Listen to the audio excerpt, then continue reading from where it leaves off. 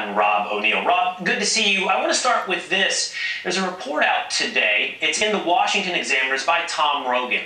And it says that Major General Christopher Donahue of the United States military has said to his British counterparts, hey, could you stop what you're doing? You're beginning to embarrass the United States of America. In other words, stop kicking ass. Stop going in there and saving your people because you're making us look bad. What's your response, Rob?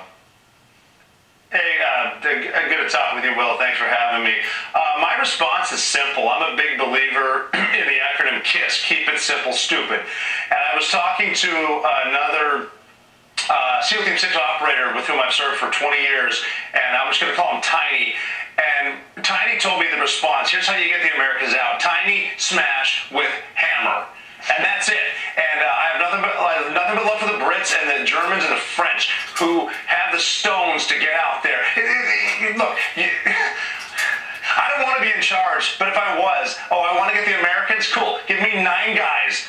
I'm going to walk through the streets, and I'm going to kill everyone I see, and I'm going to grab the Americans. It is not difficult. But we have these people who are in charge that are a disgrace. I'm amazed that there hasn't been at least 30 generals and admirals that haven't resigned or been fired today. But we won't, because we have a commander-in-chief that was put there through whatever happened at 4 in the morning on election night. This is nonsense. It's insulting. Every veteran, Marine, Airman, and Navy SEAL, co-stars, but everyone I've talked to today, all they tell me is they feel gross. And that's how you should feel. You should feel gross. We don't ask the Taliban permission. You know what we do? We kick their ass. That's it. Now, Rob, you have firsthand experience with